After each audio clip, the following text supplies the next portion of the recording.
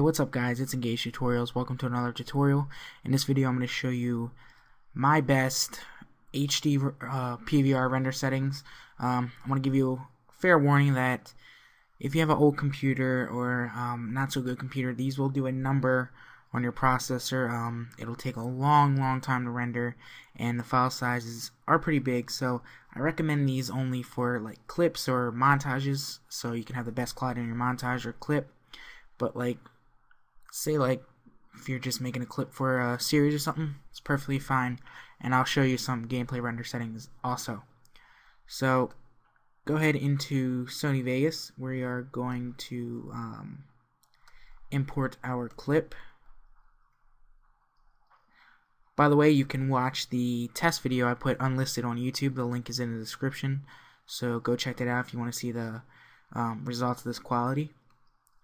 Okay, so first things first, you want to right click, go to properties, disable resample and uncheck maintain aspect ratio, and click OK. You want to go to your project video properties. I have a preset here, but to get this preset you want to click this little button, match media settings, and click your clip and make sure everything is the same as mine. For the pixel format, it will be on 8-bit. Change that to 32-bit floating point full range. It makes it the pixels and colors a bit better. It does work, and I really recommend that. And go ahead and save yourself a preset. Start all new projects with these settings, apply and OK.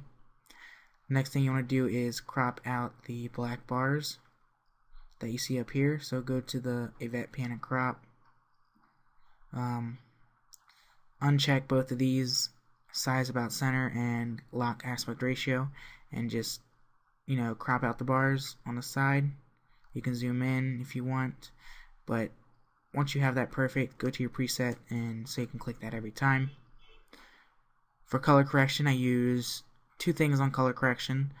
The only really things you need. If you're doing a gameplay, you don't need anything.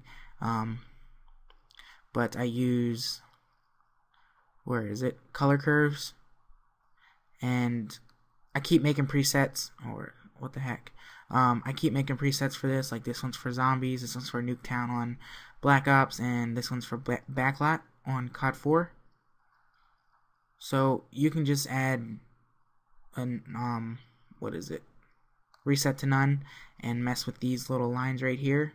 As you can see, you can mess with them to change the colors.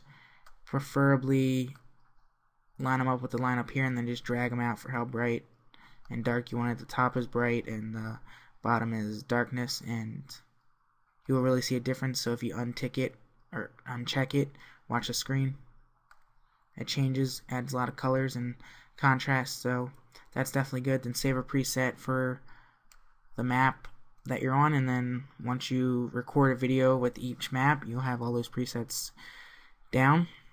The next thing is sharpen. Reset to none. You may think that doesn't do anything, but it does. If you might not be able to see it on my video, but if you do it, you will see it. Watch it here. Uncheck, check. It makes everything crisper, nice and crisp. If crisper, is that even a word? I don't know. But once you have your editing effects all down, go to File, Render As, Main Concept, AVC/AAC MP4, and go to Default Template and Custom.